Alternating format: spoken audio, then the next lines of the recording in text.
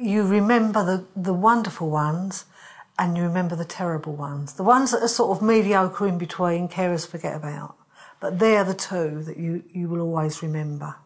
Had a nurse when he was in care for 5 years in rehab, 2.5 years 24-hour care, and then 2.5 years 12-hour care to prepare him to move to live into independent accommodation, live away from us.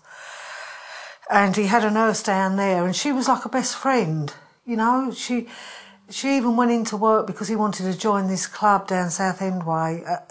In her own time, she was on annual leave, but she took the time out to go into work and help him fill the forms out. The ones that go that extra mile, salt of the earth, really.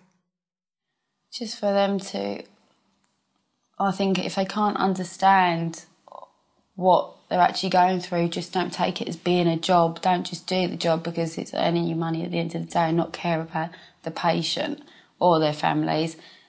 It's do it because you really want to help them, and it may not be the greatest paid job, but you're doing it because you know that you're helping someone at the end of the day, and that it's a closed area that no one really ventures into. And at the end of the day, they may shut their door and go home, but we shut our doors knowing that we've got to go back into them and keep on dealing with it, and that just to give some support and some guidance along the way, really.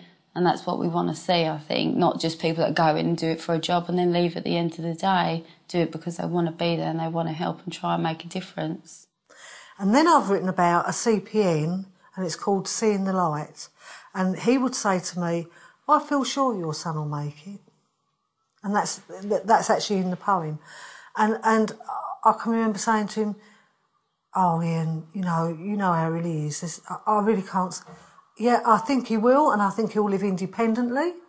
And I also think one day he will work. Maybe only part-time. That was what he said, maybe, and he only works part-time.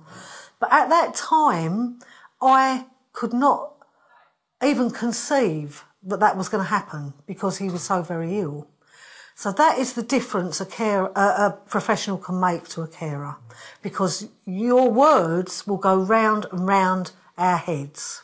Either, well, that's where he's going to end up, or I feel sure your son will make it. And that lift that he used to give me helped me to cope with everyday life.